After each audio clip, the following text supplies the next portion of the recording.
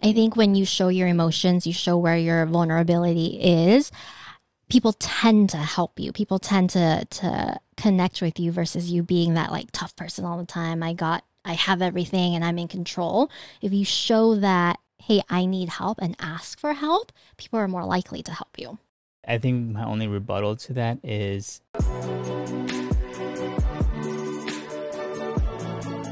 Hello, friends. Welcome back to Eat, Read, Sleep, Drinks and Discussion segment. And this week we are bringing to you The Art of War and Don Julio's 1942 Tequila. My name is Kalina. And I'm Tapas. And we're going to have a lot of fun today, you guys. So tequila is actually my poison of choice. I love tequila. Do Not you? Mine. I'm a whiskey scotch guy. Yeah. And this bottle actually Tapas got for me for my birthday. So thanks so much, buddy. Mm-hmm. So, tequila, shake that up.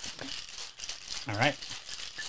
I like that top-bottom method. Yeah, I can't drink tequila like straight. I need it chilled at all times. Well, that's a good point that you said, because 1942, the signature way of enjoying it is actually chilled or neat. So, this is a sipping tequila. So it's a very good tequila. So if you're going to shoot it, I probably wouldn't recommend this one. I'd probably go with a cheaper one that would be easier on your pockets. If you're at a club or a bar, it'll come out to like $50 a shot. So you probably don't want to shoot it anyway. Yes, definitely. It's a nice sipping one. And I really like this one because this is an anejo. So añejos are usually aged at least 2 years. And this is probably one of the smoother ones, which is why it's so popular. A lot of people like it is because it's so smooth, because it's one of the older añejos. So usually about 2 years. This one is actually 2.5, closer to 3 years, which puts it onto the border of almost an extra añejo, but not quite extra. So very good one. If you guys haven't tried this, go ahead and do this. And if it's too steep for your pockets, which it is for us, so that's why, thanks for getting this for me for my birthday. Don Julio's second best choice. This is actually their original añejo. This is a third of the price of this 1942, and just as good, and a very good alternative to it. So as you can tell, this bottle is a little empty. We usually do this one at the end of a hard day. And the story of 1942, actually, it's named 1942 is because that was it's an ode to the year that Don Julio actually started his tequila making for his own company. So yes, that was really cool. So thanks for chilling. Oh my gosh, these are so cute. I like these little glasses. I haven't seen these before. It's etched of the world. Very worldly. All right, so cheers. Cheers to you guys at home. Hopefully you've got a tequila with you as well, sipping with us. Really good. And it's so, you don't make that alcohol taste, you know, you're drinking, you're like... No, especially with tequila. I know that's why I didn't drink it as much as before, because tequila always made me give me that face, you know, that you make after you drink tequila. Like you need to shoot it down with something like a lime or salt. Yeah. This one, you can just drink it straight and it just tastes so good. Yeah. So. Very smooth. I like it. Yes. Okay, so let's get into Art of War, guys. Yes. Much anticipated. I have been a big fan of this book for a very long time. Okay. And then I've kept on asking, like, hey, can we review this book? Can we? And you're like, yes, we'll do it eventually. But yes, we finally got a chance. So excited. We actually have read Art of War before. Yes. Before we did Eat, Read, Sleep, we actually had a podcast before this, and we did Art of War for this before. And spoiler, this is the interpretation of the actual book Art of War, because I believe the actual book itself is very dense and is open to a lot of interpretation. So the author of this book, Stephen Kaufman, puts his 2 cents on the Art of War. So we actually summarized the summary of Art of War itself. Yeah, and you know, there's a lot of mystery around this book, right? I know they said that Sun Tzu, they said there's some conspiracy that it was not even a real person. This is a collective writing from multiple people, multiple generals in the army. Amazing about this book is that it's stood the test of time. It's a classic book. It's been around since 500 BC. So all this time, it's still going strong. Okay. But it's one of those classic books, and I know it's about war, but the application today is around leadership in everyday life and how you can mentally prepare. So I can't wait to get into discussion with this. Let's kind of debate that because I don't necessarily think a lot of it generally, yes, but there are some things that I feel like we've moved away from and may not be as accepted in today's society. Okay. But we can kind of discuss through that. This book actually reminded me a lot of 48 Laws of Power, what we did. And what I feel like is I imagine Robert Greene going through this book and saying, yeah, there's more than 13 rules in here. I'm going to make a book called The 48 Laws of Power, and it's the exact same thing. Yes. I can see that. Similar. I can see that. So very fun to read through. And what's more fun, I think, is, like you said, the interpretation of it and how you think you can apply it. Because if you take it for face value, it is about war. But if you reflect on it and see how you can apply it to your own life at work, especially like in the corporate world, it's definitely kind of the same thing. War and work. Yeah, pretty much. That's so true. We have also a summary on this book where we act out the war and work concepts together. So if you guys get a chance, check that one out too. And you guys will see like about 20 minutes of just Kalina yelling at me as the captain. So that's also fun. I'm going to say did not take a lot of acting for me. That part came a bit naturally. Okay, so Art of War, what's this about? Let's go through. There's 13 chapters in this book, an intro, and then 12 chapters, or he calls them 12 books, and there he breaks down the Art of War.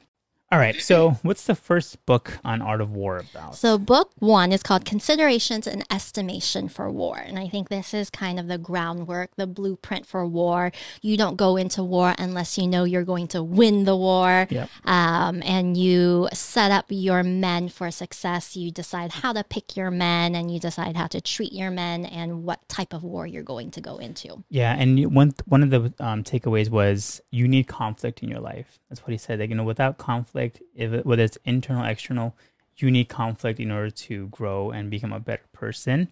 And I mean, obviously, you need conflict to start a war, but also you need internal conflict at all times to progress. So that was one of the things that when I first started reading, I was like, yes, that's so true. Because, a lot of people will think that you need just a peace of mind, you just need to be at a complete like homeostasis. Yeah. But he's saying that you need the conflict at all times in order to grow. So. And it's very important concept to embrace when you work, right? Because a lot of times I think people, they see conflict, they automatically go like, oh my gosh, like why do I have to deal with this? Because we don't like to expect conflict. And earlier today we had a private conversation just about life in general. And you shared with me this idea, this daily affirmation of expecting three things to go wrong in your life every day. And when that happens, you're like, oh, hey, conflict 1, conflict 2, and conflict 3. And at the end of the day, if you didn't have 3 conflicts, you're like, okay, cool. Yeah.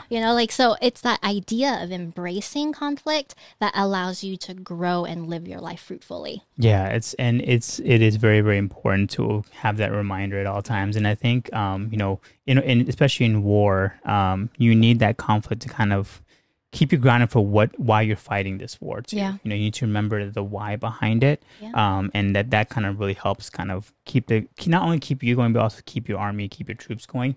And in a workplace, kind of keep your team going. They need to know, hey, this is the issue that we're working on, and I need you guys as a team to help me out with this. This is the greater purpose. We sacrifice and we fight and we get down and dirty, but at the end of the day, it's for a greater cause is what we're doing it for. Conflict is inevitable, and you just have to decide if this conflict is going to lead to construction or destruction of yourself and those around you.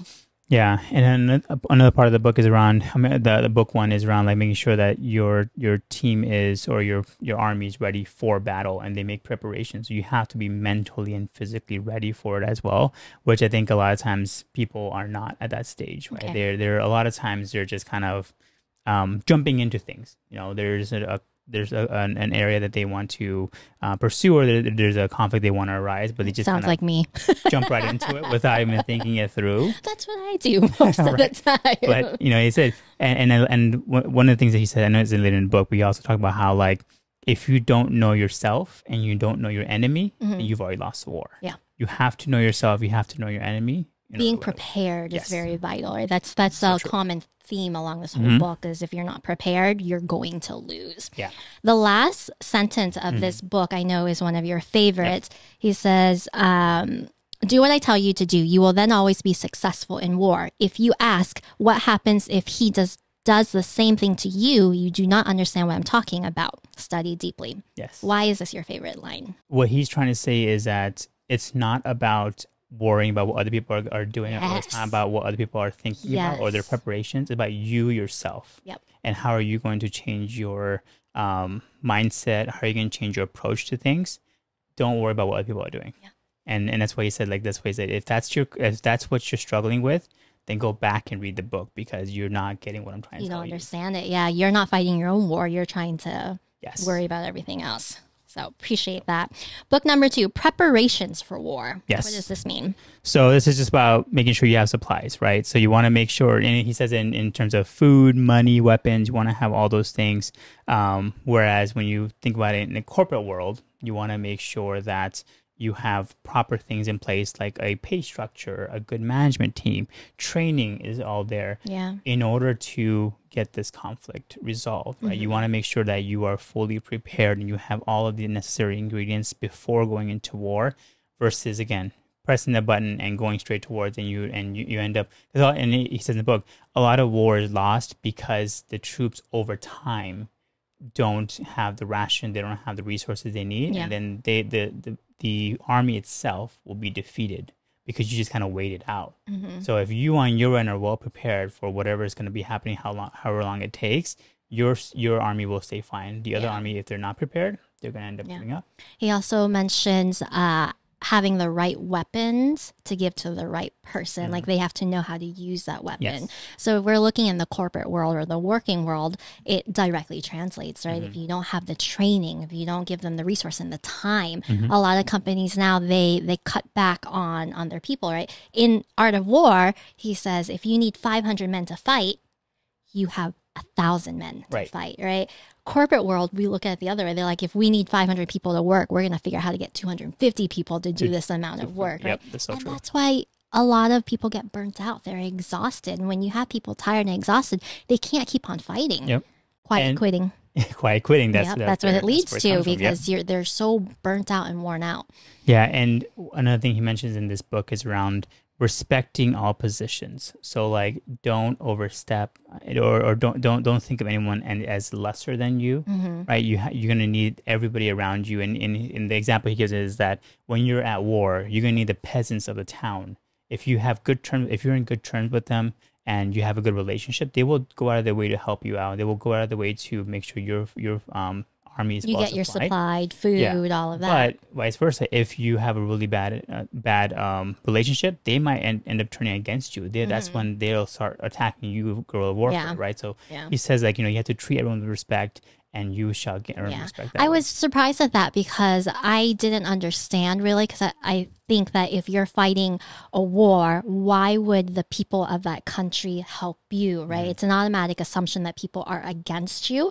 But this helped me understand that people aren't necessarily against you, because at the nature of things, people care more about themselves. Right. And so the peasants and the merchants that he talks about, at the end of the day, yes, they would prefer their home country win, but at the end of the day, they need to also survive. They need money, they need to sell their goods, and they're not being picky who they sell to. Right. They'll sell to whoever wants to buy their stuff, and that's why they will ultimately help you.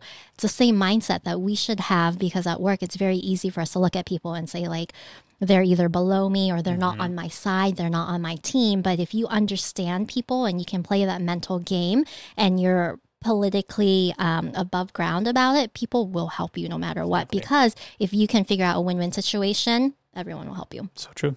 Book 3 is the nature of attacks. Yes. So one of the key highlights here is, unless absolutely necessary, never use force when taking over. Right? I think I like this theme because it goes over his whole, you think this book is an art of war, but honestly, the art of war is not having to fight war. How do you do everything you can to avoid war? And that's what this book is about. All of that and the preparation so that you don't necessarily need to fight. Exactly. Yeah. And I think that's, going back to the corporate world, right? When you start to threaten your team or give ultimatums, that's when you end up trying to have a lot more conflict within your own army or your team, right? You want to avoid that. You want to make sure that you are obviously not threatening your own people, and of course you want to make sure you kind of wait it out and let your side overwhelm the other side Yeah.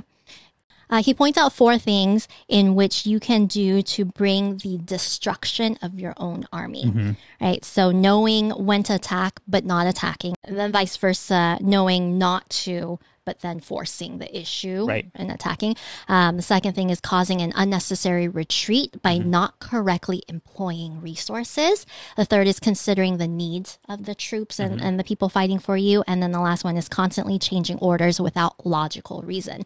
Right. As I was reading this, all I was thinking about was our previous life and working. I was like, oh my gosh, every single one of those things happened. Yeah. So how do you explain that? So if you were to go through points 1, 2, 3, 4 from the corporate world, what do you see? Like for the corporate world, for employees especially, like not taking a stand or showing support when a situation calls for it, right? So, that's kind of going back to not attacking when you should, right? And attacking when you shouldn't. Insufficient training and explanation. So that's the resources part, right? Yeah. If you don't provide your team with the proper training and resources, then they're gonna just kind of not know what to do with their job, and they're gonna be ill prepared. I think with the training part, it's also really important to realize that they need the time to train as well, right? Because the one thing that I think our last company did really well was they did provide a lot of training. But I think they expected a lot of that training to just happen miraculously without being given the time to do so. So how do you also make sure that the training is there, but also allowing them the time as part of your job to do the training and to check up and follow and make sure that training is understood and properly executed. Yeah, and also making sure that the training is there as a helpful tool. Yeah. Right? A lot of times, and especially in our previous company, training was a burden. Click. Hey, I need this done by this date, ASAP kind of thing. And then so the employees will just go through and just run through quickly. And then they'll ask you questions later on down the line, like, hey, how do I do this? Like, if you did the training, you would have known. And then you don't want to be that boss that says that. Like, if you did the training, but it's like, well, they're like, yeah, I couldn't do it because you were telling me to do it in the middle of a work week or whatever. So you want to make sure that if you're going to provide a training, make sure that you provide ample time to do it outside of their normal duties. Yep. What does not considering the needs of the troops mean? So our favorite new word, not creating psychological safety, right, for the team to raise their concerns. Yeah. So considering what they need, what their what their worries are, what's going through their mind, because I think a lot of times people in the field or maybe at a storefront level don't necessarily know what's going on up top. So the message that the top sends down, like, people don't always understand. They can't connect it. And the last one is around constantly changing orders without logical reason.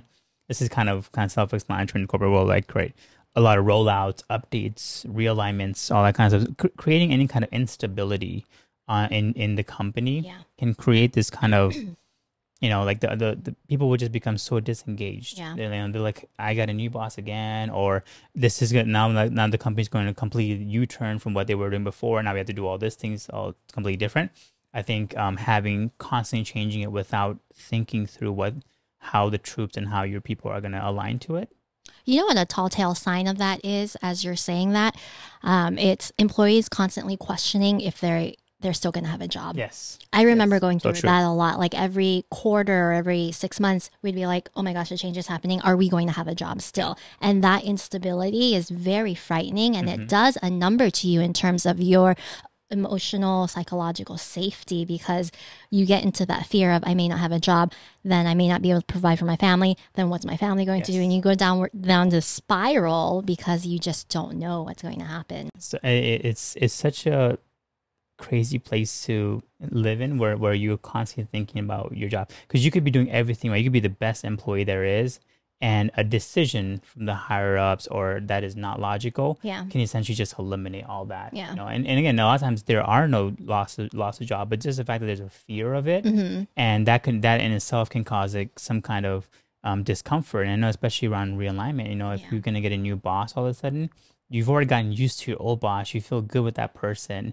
and all of a sudden it's somebody else and it's different personality, different leadership style.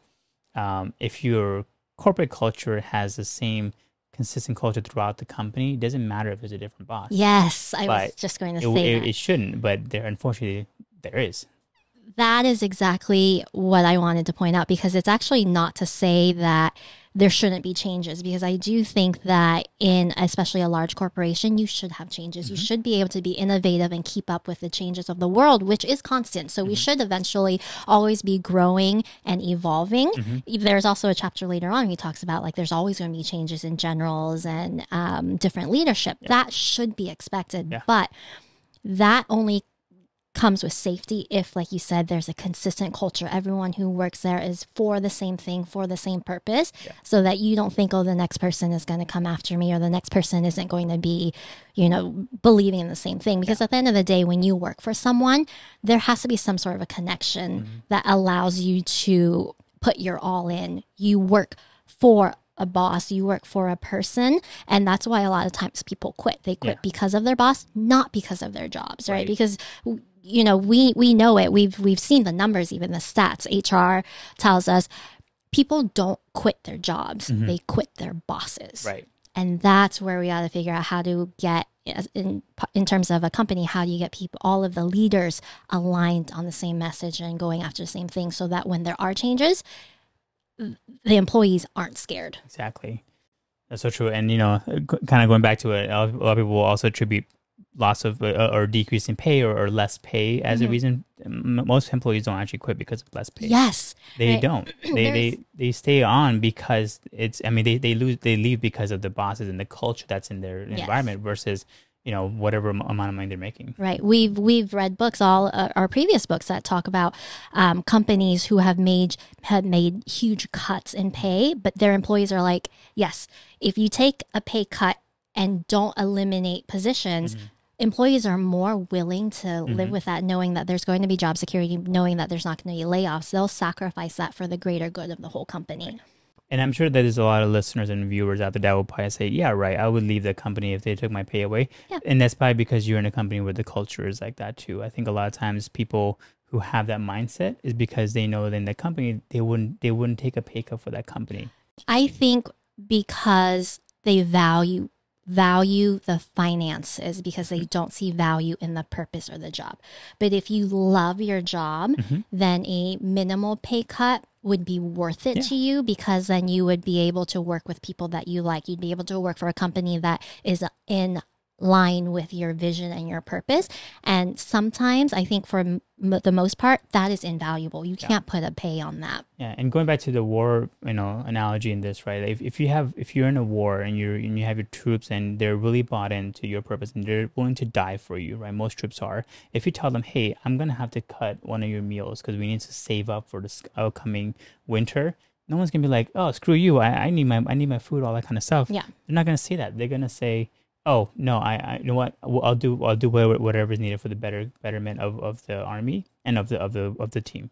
Because of camaraderie. Yeah, you build a culture in which it's so strong to have that team where they would say, we'd rather cut one meal together versus cutting one portion of the troop and laying them off and sending them home. They'd rather stay together and sacrifice together versus looking more of a selfish view of taking that extra meal and losing their mates. Great. All right. So book 4 is about how to think of war. Yes. So, you know, in the book, he kind of goes over like, you know, warlords who have mastered defense, they attack from hidden places, right? So they know at all times when the attack is going to happen, where it's going to happen, where the weakest points are at.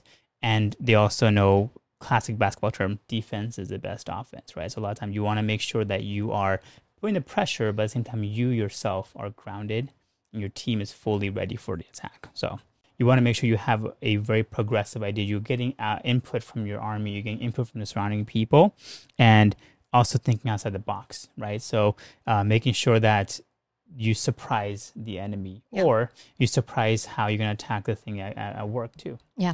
So war is not just a straightforward charge forward and fight. There's a lot of planning and strategy that goes into it before you fight. So thinking through everything. And that goes into book 5, the next chapter, using the power of heaven, right? And I think this is where he goes through more of that. You know, he uses the word heaven, and as an interpretation, I'm not sure if it's more of like an actual God or because this was written so long ago. It's just like the spirits and the... Yeah, you kind of mentioned it because of the environment, right? So things that are ever changing. Yeah.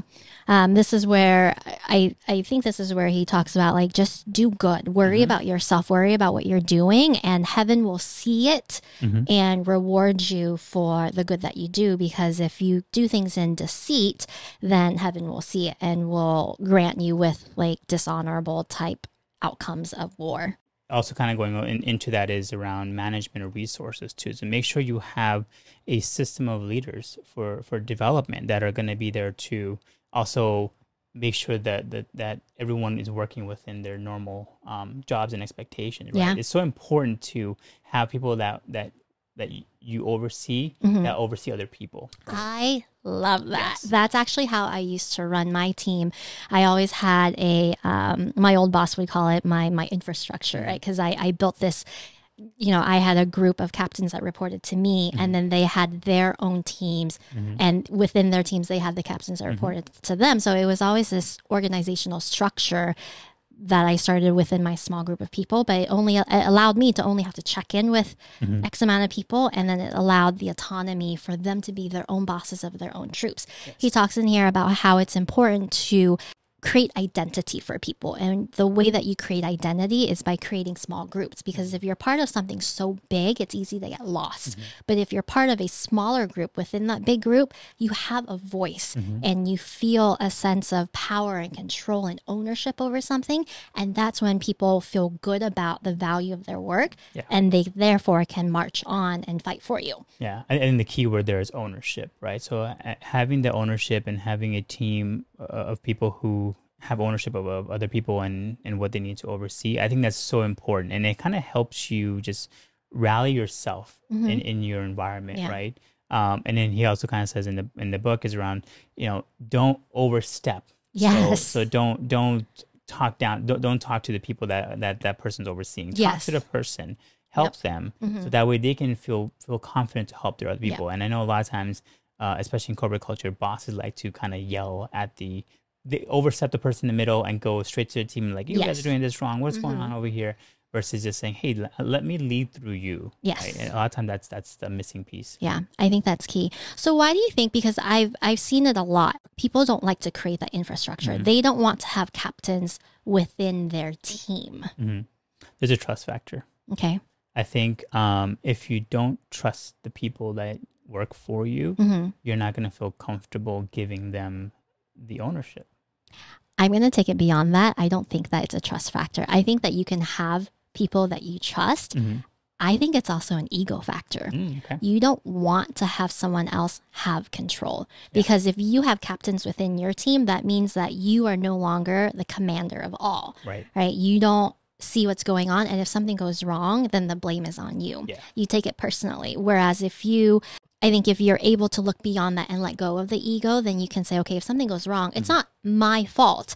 I gave you the autonomy to lead. Now let's sit down and talk through what went wrong and how can we fix it. But having that mistake or that failure in the first place is, in our society today, something that's not acceptable. You can't have things go wrong. So if we go to book 6, Fortitude and Frailty. Give it a summary of it. When you prepare for battle, be the first one into the arena of combat and do not shrink to fear or doubt.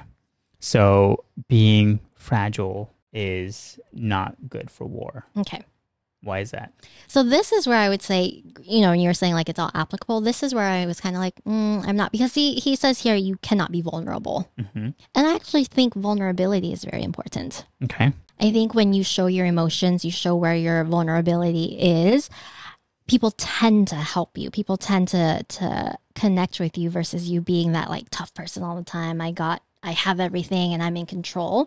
If you show that, hey, I need help, and ask for help, people are more likely to help you. I think my only rebuttal to that is a lot of times people are not playing the same game. Yeah.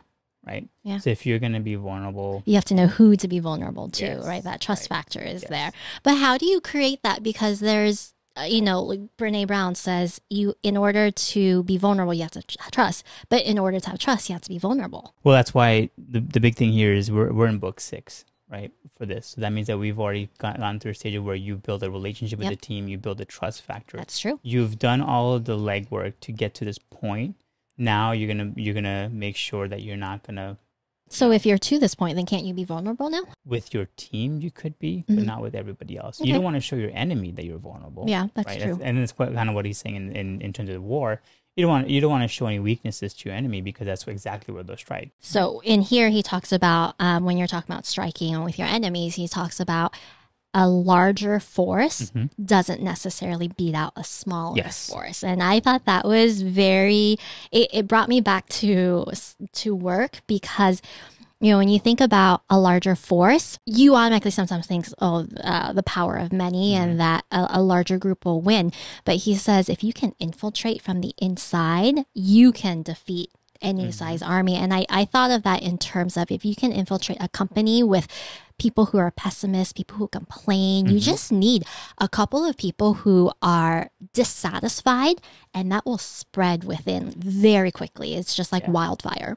Book 7 is the manipulation of circumstance. Yes. So this one is all about how to, when you say manipulation, I've learned through a lot of our readings, I used to think manipulation is a negative term, but it really isn't, right? So manipulation of circumstances, really like whatever situation you're in, you gotta turn it to your advantage and figure out how to solve through it. So there's a lot of people, as I was reading this, I was thinking of people who play the blame game or the victim game, and they're like, oh, this is a situation that happens to me, I can't do anything about it, this sucks. But if you know how to manipulate the circumstance, you can turn it to your benefit and figure out a solution. There's always a solution. There's always a solution. There's also a point to be made that not to be too concerned with just the end result of something, right? You want to make sure that you are spending more time on thinking outside the box and looking at different ways to get to the solution, but not be so just focused on, hey, this is the metric we need to meet or goal we need to meet. Don't think about that. Think about what you need to do and different ways to get to that level. I think a lot of times, that's how you manipulate the environment you're in, because you're changing that behavior of just saying, hey, this is the end of the war, this is the end of the goal we have to meet, and it's what we are going to strive towards. Yeah. When you said it like that, then people will either play dirty or they'll do whatever they need to do. Because they're just trying to get to the end game. Exactly. Yeah. You want to try to avoid that. Is this the same as progress? Any progress is progress versus like not doing anything at all? Right, exactly. Yeah. So as long as you're moving the needle on something, you're thinking about the next progressive step and advancement that you can take versus saying I'm either winning or losing. Like you're just at least moving. Book 8, what is the title of Book 8? So this is Variations of Reality in War. So it's like a reality TV show. Yeah. I mean, it could be, right? But it pretty much it means that you have to understand that there are a variety of things that will happen. You have to make sure that you're very adaptable. Yeah. And making sure that, you know, your troops, as you said, that they're encamped where their safety is, and if it's at risk, that you make sure you're protecting them. So you want to make sure you're creating an environment, the reality for them that is safe. Yeah. That you try to prevent as many variations as possible. A big one that we just talked about earlier is psychological safety, right? You want to make sure your team feels comfortable and that they feel like they have a space that they can discuss their concerns. So he's talking about variations is good though. Yes, right. So variations is good because it allows your team to shift their focus on what's important versus, like you said, with the encampment part, right? If you're not camped where you're safe, then they're going to spend their energy thinking about how they're going to survive, and they're not going to be able to spend their energy thinking about war strategies. Yes. Kind of going back to the corporate culture, right? Making sure the energy for your team is spent on the work and moving it and further improving on the progress versus just them being alert or defensive. And one thing that comes to mind is that, you know, when you have somebody that's struggling at your that works for you, they'll start to get defensive. They'll say, oh, this is what was wrong, this is what was wrong, when they have that mindset, right? But if they know they're in a very psychological safe place, they can just say, hey, my boss can come to me, I'm going to tell him, hey, this is what I'm struggling with, and this is the work I've put in, and this is what I want to get to, and how can this person help me? That's what you want, versus when you walk in, they're like, oh my God, Kalina's here to yell at me for another half hour about something. Like that's the alert and defensiveness you want to avoid. I'm going to clarify right there. I do not walk in and yell at people. I think the perception is I'm yelling because I am sharing information that should have been covered in your training. So for all of our listeners, notice how the spike in the volume in just went over. in the defensiveness right there. Right? You're playing a good war game right here, Tapas. There you go. Moving on to book 9, the virtue of changing positions. Again, adaptable, right? So resiliency. Make sure your army is resilient. Enemies themselves will be resilient, and they're going to change their tactics. You have to make sure that you're constantly changing your thought process and your preparations and your behavior, especially for your team. You should go into every single project with your team saying that, hey, there's going to be things that will go the wrong way. Yeah. How do we prepare for right now? Right? Let's just talk through it. And then when that time comes, hey, we're ready for it. Or always expect that, hey, something's going to go bad anytime. We never know. Yeah. So you said that word there, preparedness. Yes. So it's not just expecting it, but also being ready for it when it happens too. So when there are changes in leadership, when there are changes, like you said, in projects and teams and your responsibilities shift, you should know that's already going to happen. And then are you prepared and ready for that? Do you have the tools for you to excel in the next step? Because I think a lot of setbacks for people, like that roadblock right there, is that they can't get over the fact that things have changed. They can't get over the fact that they're on a new team. They can't get over the fact that it's not what they're used to, because people are creatures of habit, right? So now how do we stretch ourselves and realize that habits and constant is not the norm? How do we make sure that the company culture keeps the thought process of change in mind at all times? Because a lot of times they have this thing that, hey, this is what we need to do to execute, and everyone get on the same page and do it now, versus opening up the room for possibility of change. Why do people struggle with that? I think that's multifaceted because, one, it could be the way that the message is delivered, right? Like, we have to change this. 2, was there enough time and preparation put into it? 3, like, are we taking into consideration, are these changes coming from feedback from our team? Is this something that they're saying that they need? Is this something that the community or our consumers are telling us that we need? Taking all of that into consideration as to, like, is this the right next move? Yes. And then is there that psychological safety for people to say, this is how I feel about this? And then after that, is there wiggle room to kind of change and improve on the plan that's coming out, versus it being more of a dictatorship? This is a change. This is going to happen tomorrow. And there we go. Don't deviate from the path. So that culture of that, right? And we've seen some of that where it's like, this is the quote, quote, best practice. This is what the playbook says. This is what it is. And that's the only way to look at things, when we know, in theory, a lot of things that roll out, yes, that is great in an ideal situation. But because the world is not ideal, we need to have room and leave room for the feedback from our people that's actually fighting the war for us. Exactly. And I think just having that mentality, especially whenever there's any kind of rollout like that, it's so freeing when your team can say, okay, this is a change that we expected. This is our concerns that we're expecting to see. And when the company acknowledges that, it's so, like, it's such an empowering thing. You feel, again, it goes back to people just feeling like they have much more control over their they're job. Being heard. Like, and that's kind of what we did, like when I was doing my old role, like we would have meetings and I would say, all right, guys, here's what we're planning to do. Here's what's coming up. Corporate's telling us this. All right, let's do a round of hands. Who has concerns? And people just start saying, hey, this is that. And we just sit there and listen. Okay, like, so if that happens, okay, cool. That makes sense. That's something I can bring up to corporate. Or if that ever was to happen to us, let's make sure we deviate the path. But just the fact that they felt that they were heard.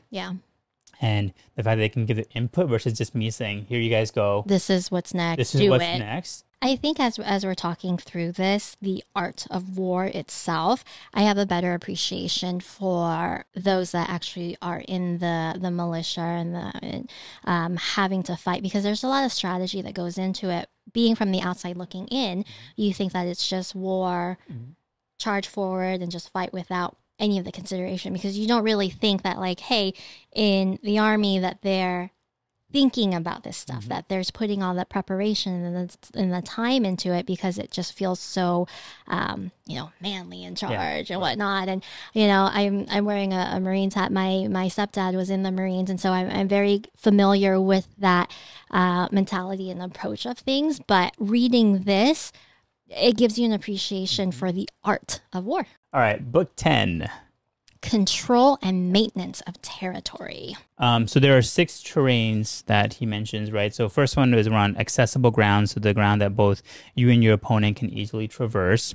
There's entangling ground, so ground that is difficult to reoccupy once you abandon it.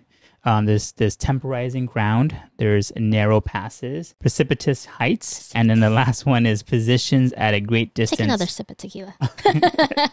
The last one is positions at a great distance from your opponent. Okay. So pretty much the main, the gist of this is to make sure that you manage to learn on how to go through all of these terrains, right? It's not about just having the skill set to conquer one type of terrain or one kind of situation. Yeah. You have to make sure that you're able to negotiate and effectively fight in all types of situations. And same thing with the team, right? You have to make sure that there's different perspectives, there's different personalities that are in your team, and there's also different types of ways to do the project or said changes, whatever is happening. You want to make sure that everyone feels comfortable in each terrain. Yeah, that's what I took away from this chapter is the terrains for me felt like the perspective, like you said, and the ideas of other people. You're going to come across very different ideals and different ways of doing things, and just being open and flexible to hearing it out, and again, not feeling like there's only one way to do things. Yes. Yep. Alrighty. And then, so we are on book 11. Conducting and managing campaigns. Yes. So there are 9 fundamental elements of war. Okay. Do you want to go through them? I mean, we won't go individually into them. Okay. So dissipation, bordering, coincidence, correspondence, concentration, signification, laboring, and the place of entrapment. And finally, the place of death. The elements are very similar to the previous chapter of the different terrains. It really is being prepared for all possibilities that can exist when you're fighting a war. Yes. It's planning, and it's being flexible, it's being resilient, and just making sure that you are ready for everything that comes your way. Book 12 is called The Fierceness in Combat. So being fierce. Yes. What does being fierce mean? Being fierce in all that you do. So have supplies on hand, know the right timing, what type of fighting required. And then, of course, do not hesitate. You want to make sure that you are, kind of going back to what Robert says, when you can, you destroy the enemy. Right, so you want to make sure that you are not letting go and not letting up. That was probably one of my least favorite laws. Yeah, completely destroy your enemy. Yes. He says here, fierceness is a natural state when troops see the wisdom of their leader. Yes. Right, so that means in the corporate world, if you are a naturally wise leader, your team will fight with you. They will be fierce in all that they do because they trust you. They know that you're leading them to victory and not to their doom. That's kind of going back to making sure that you're not vulnerable, right? If you're going to be very vulnerable with them, then they may not see the fierceness in you. Yeah, I disagree with that. Okay. Please explain. Again, just because I think vulnerability is a good thing. I'm a very hardcore advocate for Brene Brown and that vulnerability and the trust. Yeah. I think, given that with war, you have to make sure, in a literal term with war, is that if you're going to show no fierceness and and remorsefulness, then that could cost the lives of your troops, right? So, and I know in a corporate culture, it's not as intense as that. Obviously, no one's going to lose their life. Depends on what corporate you're in, right? You will lose your life. But there should be a sense of fierceness, right? And your team will also act the way that the leader acts, especially a team that's fully bought in. Yeah. So if you have that fierce mentality, your team will follow that as well. So I think, and I say that because I actually struggle with the whole fierceness. I'm a very soft person, so I don't have necessarily a fierce side to me. Only unless if you really piss me off. But besides that, I'm not, when it comes to preparation, I'm Never much seen you more- pissed off. Right. So it's never come out. I try every day. I wake up and I'm like, daily affirmation. My goal is to piss off tapas. It's not gonna happen. Doesn't happen. But yeah, I think that's something that I still struggle with because I'm not as fierce as they say. I think it just depends on what your definition is of all of this, and that's where I say like this is the one part of the book that I disagree with in terms of it standing the test of time. Is that our time has progressed and changed a lot into what is acceptable in the workplace. The idea that tough love is what you have to give, like that's no longer the direction, right? Generationally, that's what we had before, and then to overcompensate for that, there was that over coddling and going to the extreme. And now I think it's kind of balancing out to like, how do we have a good fine balance, but lean more towards of the vulnerable side and psychological safety, emotional intelligence, like that type of environment where I feel like the concept of art of war in terms of vulnerability is a little bit outdated. Yeah, I agree. You don't have to agree with me. Oh, that one makes sense. When you say it that way, that makes sense. Book 13, Spies and Traitors. This one was fun. This is a good way to end it. Makes me feel like, like a spy novel, superhero type thing. This is definitely, you can tell the inspiration for 48 Laws came from this too, because, making sure that you're always in the know, making sure that, information is resource. So you have to make sure that you have a way of gathering information about what's going on, and obviously in war that's very important. You want to know what the enemy is doing, what the next tactic is going to be. But also with corporate war, like you have to be in the know what's happening around you as well. So what he says is knowledge and information is a resource, and therefore if you don't listen, then you're wasting your resource. A lot of times what I would do wrong is I actually keep my head down, and I don't like listening to gossip. I don't like listening to hearsay. But if you are good at your job, you have to listen to all that. You have to hear what's kind of going and rumbling around with your team so that you can either nip it in the bud or leverage that for your next point of communication and address what's going on in the field. 5 types of spies. There's a foreign spy, which comes from the enemy country, usually somebody who is displeased from the other side. They come over to you. Internal, so agents that work for you, that go against you. Counter agents, so internal spies who have been found out, so they act with treason to save their lives, or like double spies. Double agents. Extraneous, untrustworthy spies that we feed false information to. And lastly, vital spies, so natural citizens that devote their lives into the foreign countries and return information. So those are the good spies, right? Yeah. He says in here, everyone has their place and everyone has their value. And so it just, all sorts of communication that comes to you, little, small, big, whatever, that has to be taken into consideration for your play. Alrighty, and those are that's the act of war. Of war. Overall, what did you think? I think it's a book that you really have to reflect on and think. There are certain things as you're reading through it, it's easy. You're like, oh, I get how that applies into the workplace. But if you're reading it just for the concept of art of war, it sounds very harsh because it sounds like you're just like charging and going for it. But if you understand the underlining message of it, then it's much more applicable. Yeah, I think when I first read this book, I was like, why do people like this book so much? Like, it's such a mean book. like there's so many things. It's like it's a very aggressive book. Similar to the 48 Laws of Power, but I think this book in itself, like when I started to think about how it actually, the true meaning behind it was, you want to avoid war at all costs. You want to win with strategy. That's where it happens. Therefore, prepare. You want to have no loss of life. You want to make sure that everything gets settled out with a handshake, right? That's the gist of it.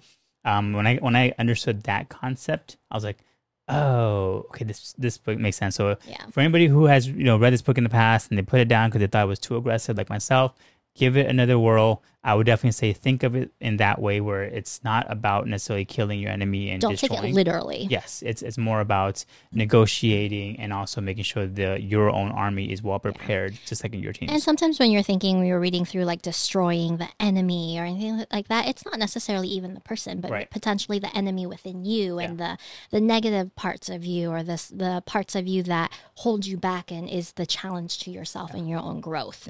Right. So this one, much more interpretive versus 48 Laws of Power. I think 48 Laws is interpretive, but is much more defined for you. And this one is more of that heavenly, worldly type approach to it. And that is The Art of War. Thank you guys so much for joining us today. Hopefully having a glass of sipping tequila as well.